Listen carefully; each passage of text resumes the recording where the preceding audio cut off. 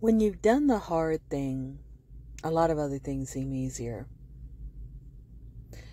What do I mean by that? A lot of us have done hard things. It may have been graduating college.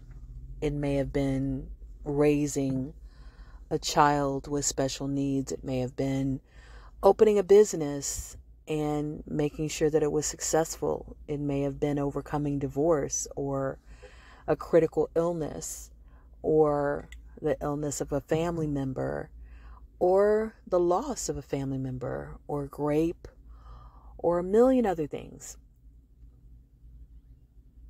And then you get in a situation where someone makes a statement like, you need to lower your standards and settle, or you're going to be alone for the rest of your life and, end your life with cats. And it almost seems ludicrous, laughable, when you think of that threat seeming to be very dire to them. When compared to things that you've experienced, things that were difficult, it's not even a flicker on the radar. It's not even a hangnail or a paper cut or an inconvenience. It just is a possibility with no fear, no worry, no danger, nothing of that attached. And I think the longer that people live, that women live, and the more that they have to overcome and get through, the less these statements resonate. 4 years ago, we went through quarantine. And for some of us, that was a situation unlike anything we'd ever been in. We might have been separated from family. We might have lost family and friends. We might have had to be laid off from a job. We might have had, all kinds of things happen during that period of time, but we got through it, and here we are. And that was an unprecedented time when a lot of us had to cope with the stress of that situation without our normal ways of releasing tension. Some of us that like to go out and club, we couldn't. We like to hang out with our friends in person, we couldn't. We like to even just go to restaurants, we couldn't. So the things that made life normal, we learned for 8 months how to live without them, how to create a different life, a new life, a life that had meaning. And some of us during that time started businesses or went online and found new communities, or we just did a lot of different things. But the point is we adapted. So the thing about people that are resilient, people who know themselves, we adapt. We change. We come up with alternative scenarios. One door closes, we look for a window.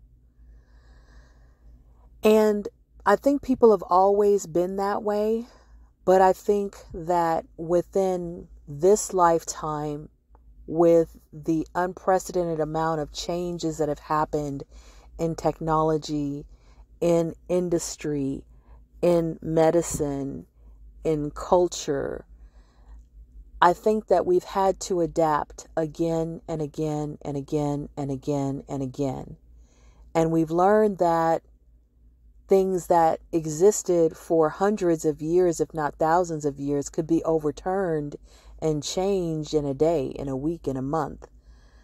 So we've learned about the impermanence of things in a very new way, in a way that maybe some of us haven't dealt with before.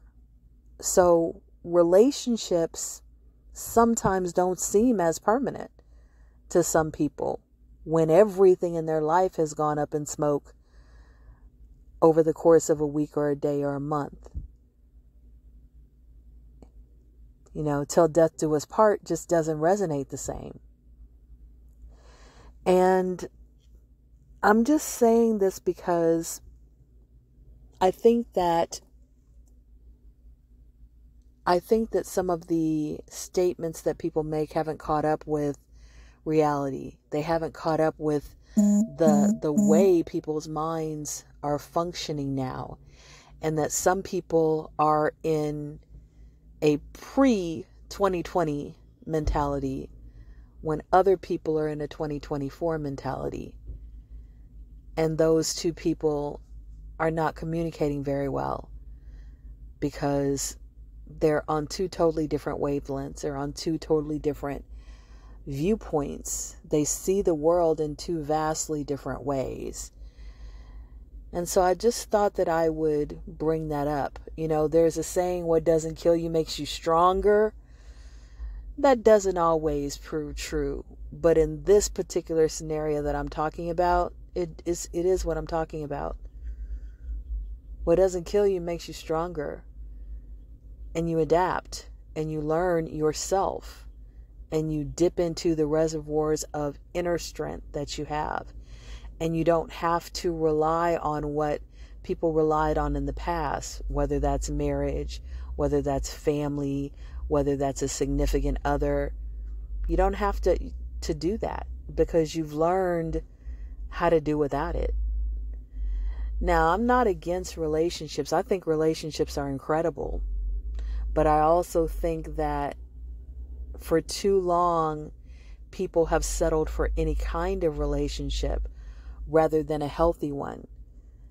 And people have been willing to go through and suffer for a status rather than walk away and be single. But I don't think that's the case anymore. And I think people are saying the quiet part out loud. And I think the threats that used to work don't. And it's because we know too much. And we know too much about ourselves. And we know too much about the world. And we've seen what reality truly is. And it's not what we thought it is or what we thought it was. And I think that knowledge is powerful and that knowledge is transformative. And that's one reason why I post, because I want people to have options. I want them to replace limitations with possibilities. I want them to